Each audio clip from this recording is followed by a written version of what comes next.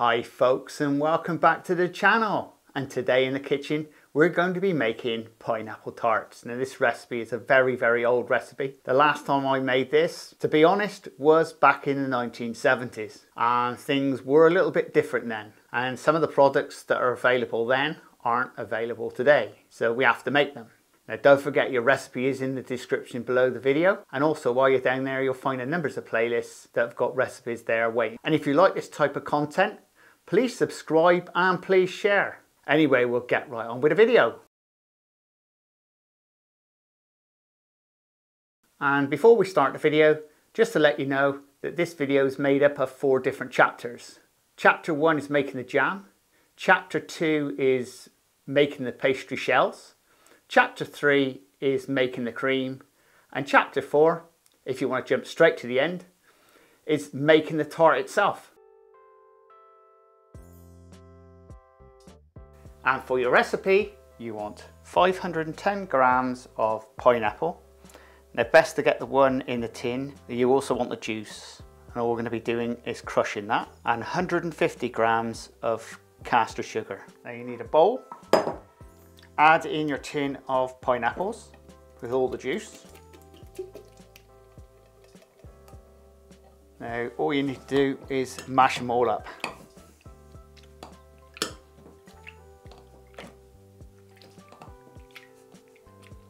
Now you can use fresh pineapple for this if you want to, but with this it's already had all the, basically the chemicals added in to the pineapple.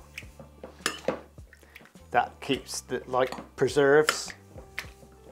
Just add our sugar in and give that a good stir around.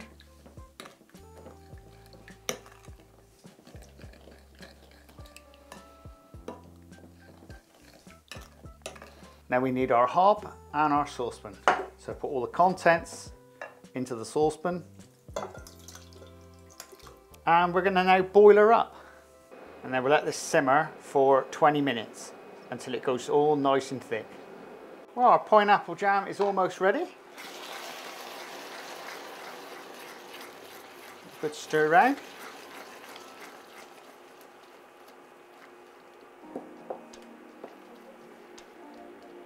It is actually nice and thick.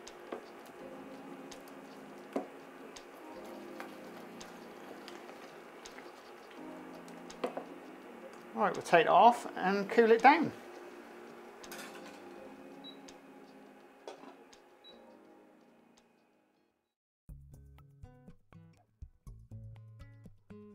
And for your recipe, you want 226 grams of plain flour, 14 grams of water, 28 grams of caster sugar, 56 grams of butter or margarine, 56 grams of white shortening. So the first things we want to do is put our caster sugar in with our water and give that a good stir around so it's sort of dissolved. And now we're going to add our fat into our flour. And all we're going to do is crumb this in so it's all nice and fine. So it's best to have your fat at room temperature. Now a nice little well in the middle. Now you're going to add our liquid in with our sugar. And you make this into a bit of a dough. Well, there's our pastry done. And what else do we need for the job? Yep, a rolling pin, a knife, and a cutter. And obviously with the cutter we need a tray. Now this is a tray which we're going to be using. It's a Yorkshire pudding tray, and the cutter does fit nicely in those little holes. And before we use the tray, it's important thing is to grease up your tin. So on my eBay store I sell this prep spray. This is preparation spray for doing tins, trays, anything like that, bread tins. This is really good stuff. And once again, you can get it off my eBay store. What we need to be doing now is rolling out your pastry. Put down some flour first.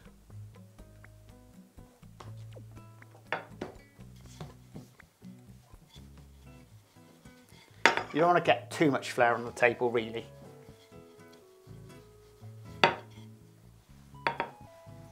Now we're going to be rolling this down to about 3 millimeters thick. Put your knife under it.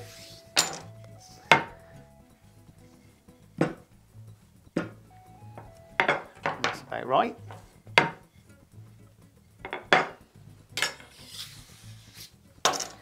And then all we do is just cut them out.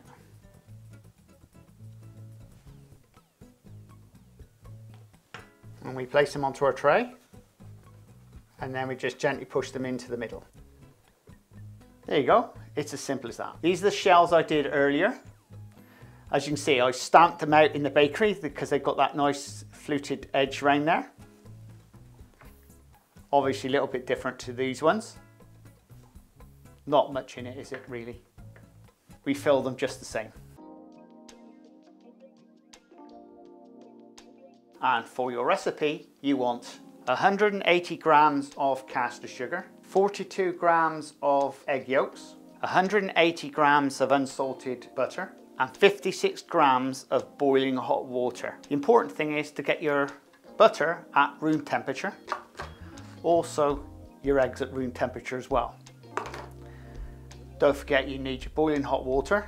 And also another good thing you could do with is the thermometer. This is just to check your temperature. Right, what we need now is a saucepan and a hob. And the first thing we need to do is put our water into our saucepan. Because this is nice and hot, this will get the temperature a lot quicker. Add in our sugar. Now we want to heat this up so it's 116 Celsius. But we don't want to overboil it. Now all we need to do is dissolve the sugar.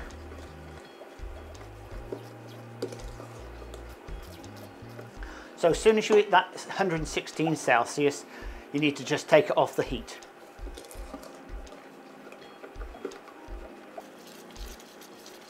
And that's it. So we've now reached our temperature.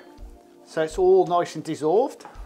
So the next thing we need is our mixer. So if you've got one of these beaters, they're just ideal for this job. And we'll fit this onto the machine. Now into the bowl, you want to add in your eggs and put in your hot liquid. And we're going to get this mixing straight away on medium speed.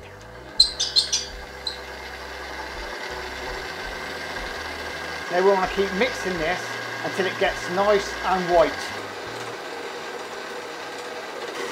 This can take up to around about 10 minutes. Right, it's now ready. So all we need to do now is take it out the bowl and put it into a separate pot.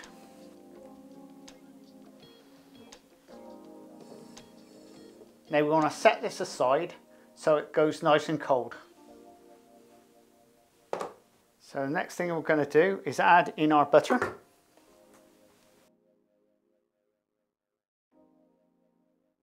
So we've got our butter in.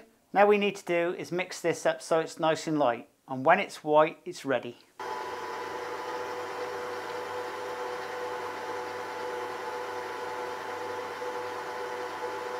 You can now knock it up onto top speed if you want.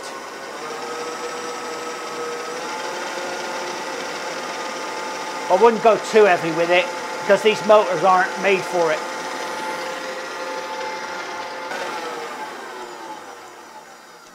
Now it's nice and light, we'll start adding in the egg mixture. Right, we'll start mixing it.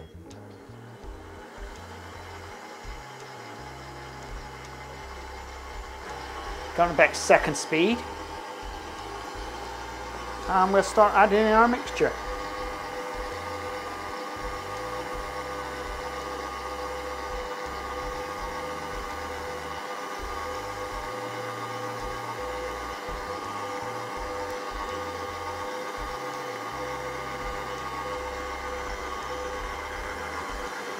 Now you want to get this nice and light now.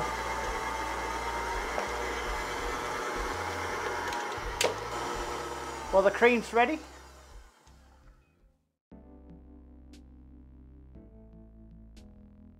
And for your recipe for your pineapple tarts, you want your pastry shells you made earlier. Also, you need your continental cream. And also, we made the pineapple jam. Now, pineapple jam may be available off the shelf in the supermarket, but I've never actually seen it myself. And now it's time to put our oven on. Now our oven temperature wants to be around 200 Celsius or 400 Fahrenheit. Now this may need adjusting slightly, depends on your oven. And the next thing we're going to be doing is filling our shells with pineapple jam. So we'll start by filling our shells up. Now don't get it right over the edge, you just want to get it in the center.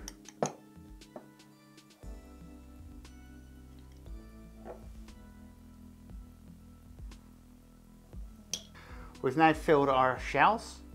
Now we're ready for baking. Now we're going to be baking these off for around about 15 to 20 minutes. So the edges are just starting to turn brown. Not black, but they want to be as light as possible really, but baked.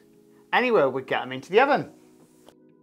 While the shells are ready, I'll go and get them out of the oven. Well, there we go folks, all ready. Now all we need to do is let these cool down for around about, well, I'd say give it a good half an hour. And if they're still not cool, wait a bit longer, because you really now want them to be cool, because we're going to be piping our cream in the middle.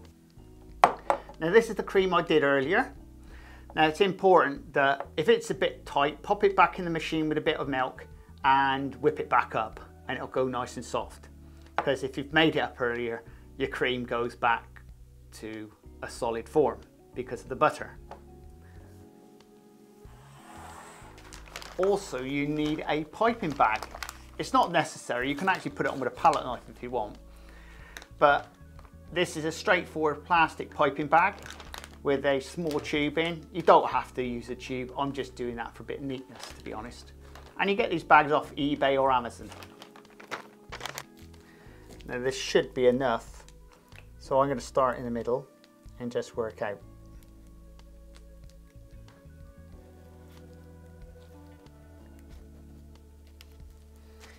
You don't really need loads of cream in it.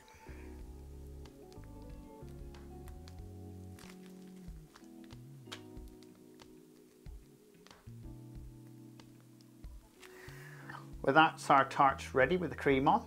So what we'll do is make up the filling. I'm going to be using fondant. There is a recipe down in the description if you want to make your own fondant up. Alternatively, you can use icing sugar and water. Now the recipe for that is 5 tablespoons of warm water and 350 grams of icing sugar. Just make sure you sieve it first. Put it in a machine or mix it by hand so it's nice and smooth. And at the same time, what you want is a bit of yellow colour in it. You don't want to make it bright yellow. You just want to make it just sort of an off-whitey. I'll leave that down to you, because if you want to make it bright orange or bright yellow, that's entirely up to you. Now once we've put our topping on, what we need is some diced up pineapple. This is to just go on the top. In the old days it used to be like glacé cherries and you could cut it up, but this is the product. And get off eBay or Amazon, but don't buy what I bought. I mean, you can get this from the supermarket in little packets, but I decided to get a big packet because I'm going to use it for other things. Right, we'll get on with the icing. So that's your icing ready. It wants to be like that. And also you need another bag and a piping tube. Now if we start from the middle and just let it flow out.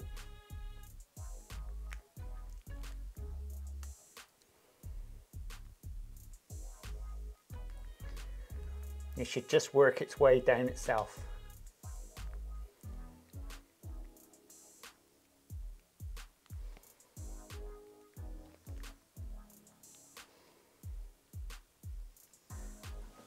And once they're all iced, all we need to do is put a few pineapple bits on the top.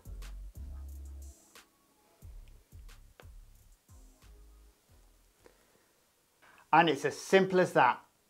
And don't they look good? And don't forget your recipes in the description, and also down there you'll find a number of playlists which are also recipes as well. And if you want to see more content like this, please subscribe and please share. And we'll see you again very shortly in the Crazy Baker kitchen on the Crazy Baker channel. Laters! This is the Crazy Baker channel. Baking, lifestyle, recipes, reviews.